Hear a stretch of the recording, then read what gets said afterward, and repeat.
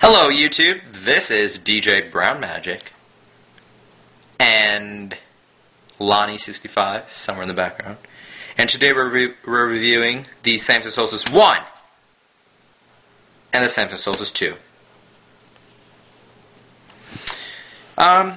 Now, Samsung Solstice II is my phone. My sister has a Samsung Solstice I, and today we're going to be comparing both these phones. Now, let's start with physical features. On the Samsung Solstice I, we have a 3-inch touchscreen. We have 65,500 colors on here. And it has a 240 by 400 resolution. We have the call, back, and end keys. Mic on the bottom. Speakerphone on the top. We have the camera and shutter key, task manager key, and proprietary headphone jack / charging cable slot. We have the lock button to lock and unlock the screen, and the volume rocker down and up. Another mic. On the back we have a 2-megapixel camera. It has a little silver circle over here, which is a mirror. And if you take a picture of yourself and you're holding the phone like this and where you can't see the screen, you have that little mirror to tell you what exactly you're taking a picture of. Pretty cool stuff. On to the Samsung Solstice II. We have a 3-inch touchscreen. The call, back, and end keys. And a speaker up here. On this side we have the dedicated camera and shutter key, same as the Solstice I. Task manager, same as the Solstice I. And a lock and unlock little slider thing. If you press it down, it unlocks. Press it down again, it locks. You don't have to use that. You can just use the on-screen button, which you touch and hold, which is a lot easier to me. We have the micro USB cable slot right here.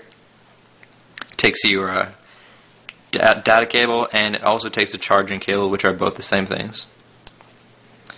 And we have the volume up and a volume down rocker. On the bottom we have a mic, and on the back just a normal 2-megapixel camera. Again, both of the phones have a 2-megapixel camera. No flash, and they do have zoom. And now let's go into the phones. The Solstice I. Now, the Solstice I features a 3-inch resistive touchscreen, so you can use a stylus or the nail of your finger. It also features the Samsung TouchWiz interface, which has the widget bar on the side, left-hand side, and you can take those widgets and you can take them out and put it on there, home screen, and you can put them back into the widgets bar. Now, it only has one home screen, so you have to fit all your widgets on that one home screen. It also has a toolbar up top to tell you your signal, your 3G, your internet connection, if your Bluetooth's on, micro SD, volume of your phone, battery, and the time. The widgets we have are just common stuff like the time, favorite callers, at&t navigation.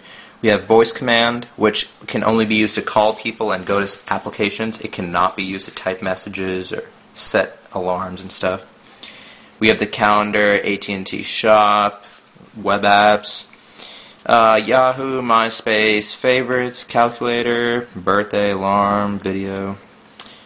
At the bottom we have the 3 touchscreen buttons, on-screen buttons, dial, contacts, and menu. The dial is just a normal dial, nothing too fancy. You can call, send a message. The contacts, it can hold 2,000 contacts.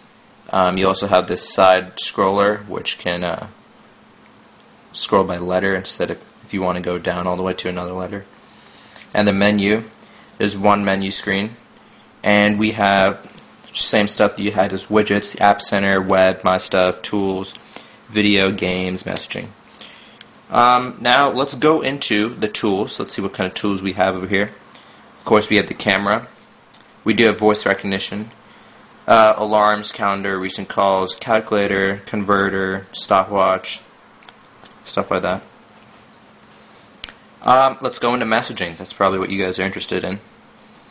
It does not have conversations. It does not have threaded text messaging. It has an inbox folder and an outbox folder. Sorry, a sent folder. So you're going to have to go back and forth with that. We do have mobile email, IM. Let's look at the keyboard. Now we have 2 ways, actually 3 ways to type. First way is the T9 keyboard, which some of you guys may be familiar with. The other way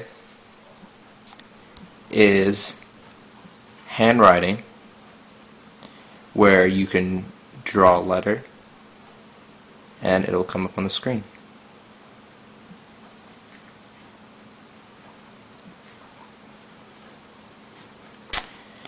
And the last way, which is probably the most common way you guys are going to use, is the landscape mode keyboard, which is powered by the accelerator inside here and is relatively easy to type on.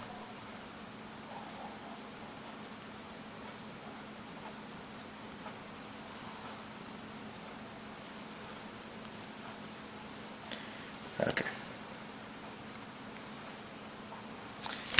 Now, you guys probably want to see the camera. So here we go. It's a dedicated camera key on the side. Launches the camera app.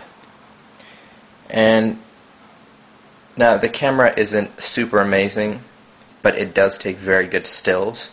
So it will take a little bit of time to focus, but it does take very good pictures. The video camera on here, video quality, is also pretty good. Change that by clicking this camera button. You can go to camcorder. It also does have video share. I didn't mention that before. The camcorder is pretty good actually.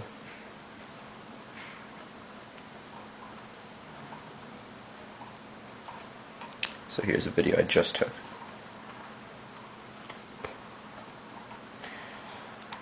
The video quality is the same as the quality that I just took a picture with, which is very good. And it does have a music player. I think that about sums it up for the Samsung Solstice I. Also under settings we have updates, information, time and date, display, light. You can change your backgrounds on your home screen. And another cool feature is that when you lock it, there's a different picture every time.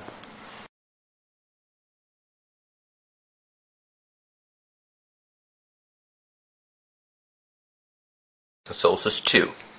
Here we go. Now, the Samsung Solstice II features a 3-inch capacitive touchscreen, which means it's based solely on touch, so you can just lightly slide your finger on there, and it works. This features Samsung's TouchWiz interface, which is the same as on the Samsung Solstice I. Has your widget bar over here, and you can take widgets, drag them out, put them on the home screen, and there you go. You can also take those widgets, put them back in the widget bar, and close widget bar. Some of the main differences is that it has 3 main screens. 1, 2, 3. That gives you a little bit more space to fill up your main home screens. Some of the stuff we have in the widget bar, it's pretty much the same. We have time, favorites, pictures, messaging, calculator. We have MySpace, Facebook, Twitter, videos, music player. You can also customize that stuff to whatever you want. At the bottom we have those same buttons, touch on-screen buttons, dial, contacts, and menu. Under the dial, it's just a basic dial, but it's a little upgraded look from the Solstice I. Under contacts, we have the same contacts, and we have a scrolling kind of letter thing right here. And under the menu, another difference is that we have 1, 2, 3 menu screens. Some of the apps we have on here are, again, at&t Navigator, Yellow Pages, SocialNet, Instant Messaging, Web, Music, App Center, and you can also add stuff just by clicking this button. You can add apps from a number of apps over here. So I wanted to add camera. Camera just went over there. I want to take it off. It's gone.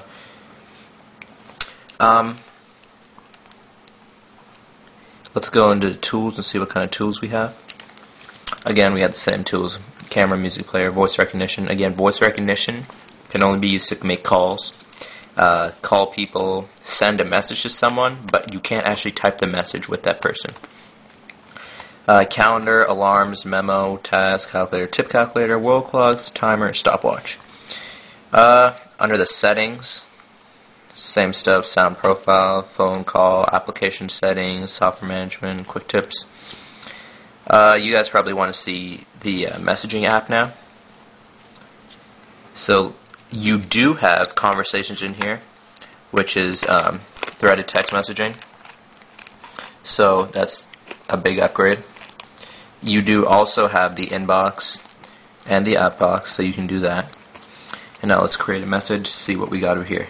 Now the only options you only have two options on the Solstice II, which is the T9. So you can type on here with that. You have arrow keys, ABC, blah blah blah. And you have the landscape mode, which uses the accelerometer, and you can type with that. Now I'm obviously much better typing on this phone because this is my phone at the moment, so I can type faster and better. But yeah. So now to the camera. There is a dedicated camera key. Click that. It launches the camera app. And again, this is not a super high grade camera. It is a 2 megapixel camera, which is the same as the Solstice I. So both of these take the exact same picture, so I'm not going to go through that again. If you want to see the camera quality, look at the Solstice I review real quick, which is in this video just a little earlier. It also does take videos. Camcorder. You can take videos with that. And you have multiple resolutions. That about sums it up for the Solstice II. You can change your home screen, and whatever your home screen is, it changes to your lock screen. Thanks for watching, guys. That was the dogfight of the Samsung Solstice I and the Samsung Solstice II. And the video was brought to you by DJBrownmagic and Laniluvspurple. Later, YouTube.